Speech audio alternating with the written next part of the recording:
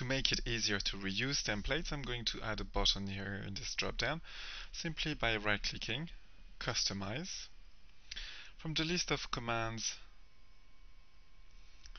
select Mail Message and drag this icon into any toolbar. And finally, right-click that new mail message, change the name,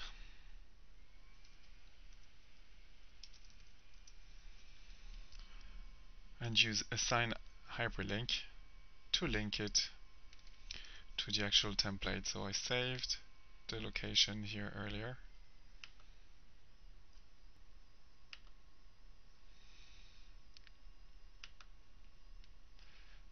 And it's this new subscriber message I want to use.